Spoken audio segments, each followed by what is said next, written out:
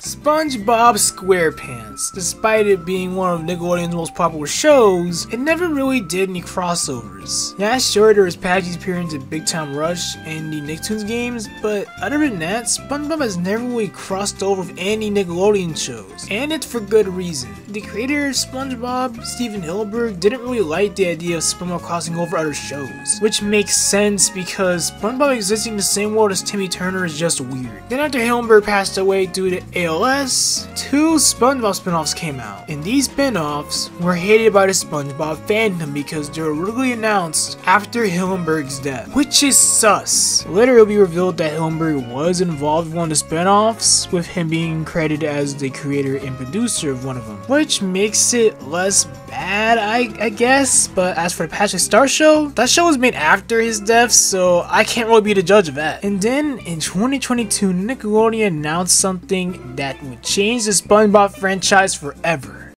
And because of that, the world is still a terrible place. Other than that, much starts getting physical release, a crossover between the OG SpongeBob show, Camp Coral, and the Patrick Star show was announced called the Tidal Zone, originally set to release on November 25th, 2022, aka Black Friday of that year. But due to unknown reasons, it was delayed to January the 13th, 2023, aka Friday the 13th of that year, which is more fitting considering the plot of the crossover. Today I'm going to be talking about this crossover mainly out of curiosity, mainly because this is a crossover between a show and spin-offs that no one gave a about. And by no one that gives a I mean people over the age of 12. Will the crossover deem these spin-offs, or will the inclusion of the spin-offs bring the special down? Well, let's find out as we go through the Midnight Zone. Before we talk about the crossover, first I have to explain the context on how the crossover is happening. The crossover takes place in the Tidal Zone, which is a reference to the Twilight Zone in the Tidal Zone, the original comic that Hillenburg made that inspired SpongeBob. If for some reason the name Tidal Zone sounds familiar, that's actually because the concept made its first debut in the episode No Pictures Please, where the entire episode takes place in the Tidal Zone. Yeah, that's a bit of a spoiler actually, I'm sorry. Pretty much this special is a bit similar to the Legends of Bikini Bottom, with it being an anthology special, but this time there's a story connecting it all together as they're told by the French narrator. If you want to avoid spoilers, get to this timestamp in the video. Okay, the thing tying this all together is Grandpa. And if you're wondering who he is, well, he is Patrick's grandfather from the Patrick Star Show. What happens is that in the end of the first episode of the anthology, he ends up being lost in the multiverse, and after this he makes a cameo in every episode included here, trying to make it home while all of his other stuff happens in the background, even though for us, this happens in the background and everything else is the front and center. This concept is very interesting and it actually makes the crossover anthology make sense, unlike Legends of Bikini Bottom, where the only thing tying it together is bedtime story. End of idea. Out her face! Just outer space.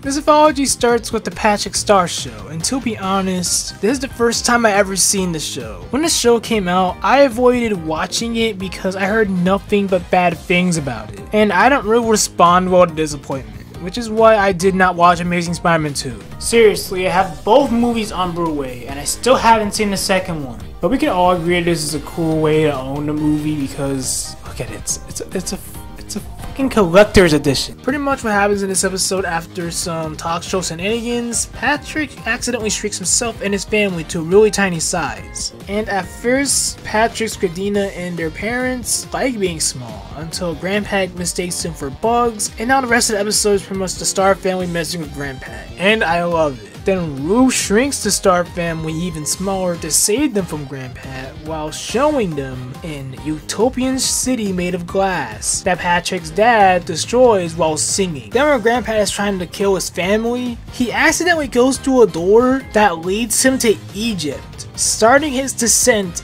into the multiverse. While the episode ends with Patrick accidentally shrinking him and his family again, just for Mr. Star to break reality and returning them home. Or so they think, because now Sandy from the Prime timeline the Prime Universe is watching them through a microscope while the French narrator watches her from within the Tidal zone. Other than that real weird ending, I really like this part of the anthology. It gives me the best first impression of the Patrick Star show. This episode is just pure nonsense, but it's a show about Patrick Star, and I feel like this style kind of suits him. I honestly like how goofy Patrick, the parents, and Grandpa are. I can picture this getting repetitive if I have to watch more episodes. But for what it is, it's a SpongeBob spinoff that I can picture myself watching in short sessions just to goof off and nothing more. It doesn't make it a bad thing, but who am I to judge? I only watched one episode of this shit.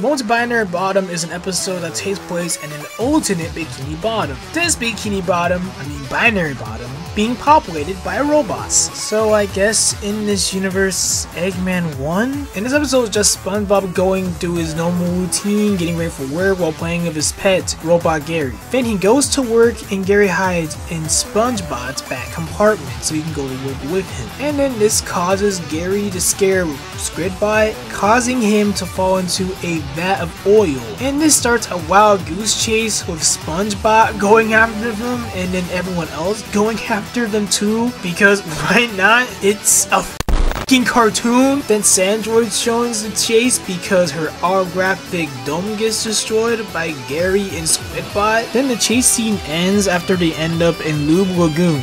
And here, Sandroid fuses with the robots of Binary Bottom, and they go off and start the robot apocalypse. The end. Ah man, if you thought Point to committing manslaughter at the end of Road to Christmas was the most what the fuck ending in the entire show, no, you're wrong. It's this. This one is like probably one of the most out-of-pocket SpongeBob endings to ever happen. Well, what the hell is going on in the writer's room?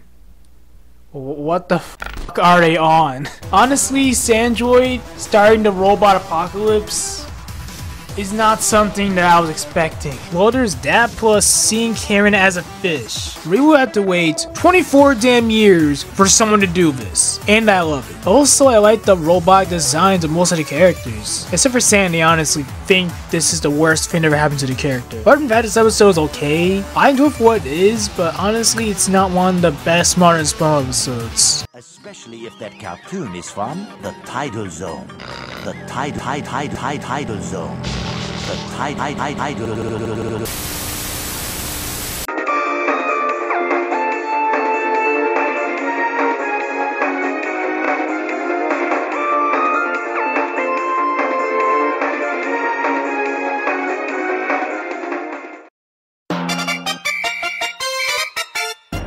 Camp Coral is a show that I'm starting to feel less bitter towards, because at first when I watched the first episode for free on YouTube, I honestly didn't really like it. It was SpongeBob, but younger. But now, I actually feel the same way, but I actually think the show is a little bit decent, I guess. Again, I only watched the spin-off episodes that were included in this anthology, so who am I to judge? So in the episode, The Switch Glitch, Karen and Patrick switch bodies due to Patrick eating all the lightning berries. No, I'm not kidding, that's how it happens. And the rest of the episode is Patrick and Karen having fun in their new bodies, until Karen wants her body back. Fortunately for her, Sandy makes a device that can allow Karen and Patrick to switch back bodies, and it works. Now Karen and Patrick are back in their old bodies, and because it's Patrick, he leaves the device on, and this causes everyone to act like Patrick, ending the episode. To be honest, all these endings are weird, but this one I think is the most deja vu, because the ending here is pretty much the episode of SpongeBob where everyone except for Karen and Sandy just starts to become dumb like Patrick. But this time, everyone's little ding-dongs. The ending is mid, but the episode is okay. The ending is mid, but the episode itself is okay. I don't really hate it, but I don't really like it either. I like Will Froggerbot's performance when Karen is in Patrick's body. He does a good impression of the Karen voice. And the same goes for Jill Tolly. The Patrick voice is literally one of the easiest voices to do, so I don't know if that's saying much. But nonetheless, they both did a really good job in this episode. Plus, animation is okay, I guess. For a TV standard, is good, but at least it's not the new version of Rugrats. Hand it to me.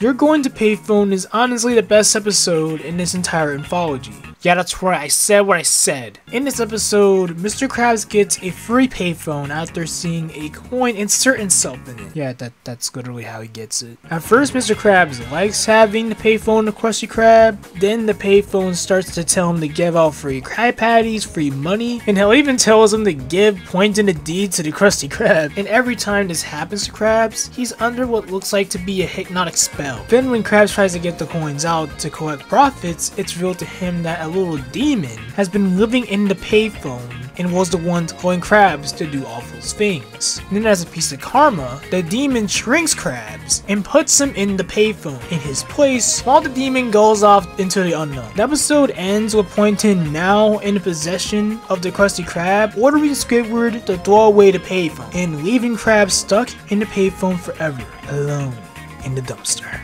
Okay, that one was a little bit dark. Honestly, Krabs, like in The Curse of the Hex, did this to himself. But at least this time the writers actually made the episode funny. The fact that he gave the Krusty Krab to Pointin is super funny. Hell, even Pointin was surprised that this shit happened. Both time Krabs is giving away shit for free and being trapped in a payphone is hilarious and deserved. Yeah, I know this shit is messed up because Mr. Krabs is one of the main characters, but because this is modern Mr. Krabs, I don't care how fake he is. He's a freaking bastard.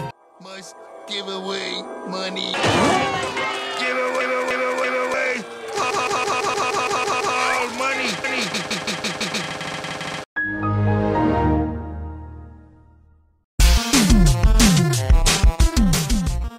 A skin wrinkle in time isn't really an episode, it's more of an epilogue to end the anthology. If you didn't pay attention during the anthology, Grandpa made cameos in Binary Bottom, The Switch Glitch, while on his way home. The whole episode is Grandpa going through the multiverse, and of course weird shit happens because it's the multiverse. And it ends with Grandpa returning home, or so he thinks, because now he's trapped in a universe where his family is just a bunch of flies. I'm not kidding, that's what happens. This isn't the weakest point, but this isn't the weakest point of the special, but it's also not the strongest. It's shorter than the other episodes in the anthology. Based on the bright side, Grandpa in the opening sequence of SpongeBob is the only memorable part, and that's it. Other than that, as an epilogue, it's good. As an epilogue, it's decent, but as an episode, it's very mid.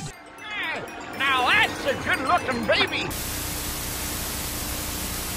The special was truly an event to watch, but unfortunately for me, I couldn't watch it live due to the fact that I was at work at the time. But the fact that these three shows crossed over is just insane. The special reminds me of, again, Legends of Bikini Bottom, which is also a special that I covered on this channel. With both specials being stories told to us by a live action host, both of whom were played by Tom Kenny. But unlike Legends, Tidal Zone wasn't really mid, it's good, but it has its flaws. With the weakest part of the anthology being Camp Coral with the Switch Glitch. I would have said the epilogue, but again, it's not a full episode. It would be unfair to compare it to a full-length episode. The strongest parts, in my opinion, were the Patrick Star Show with Streaking Star and SpongeBob with Payphone. These episodes were fun to watch and were definitely a highlight. Seeing Omen getting tortured is just funny to me, especially if it's well deserved. If you want to watch this with either family or friends to see if the spin-offs are crap, I recommend it. I think it's a nice introduction point. None of the episodes here are bad by any means. Now after watching this crossover, I'm starting to feel less hateful towards the spin-offs, and from what I've seen so far, they're not that bad, but time will tell if they get better, because both spin-offs are currently in their first season, so they have a lot of time to improve. Plus, it's awesome to see these shows cross over regardless of them being spin-offs or not. But at the end of the day, it's a better Legends Bikini Bottom, and I love it for it. Now, don't forget to like and subscribe and comment what your favorite moment in the anthology was. Again, a lot of funny stuff happened here, so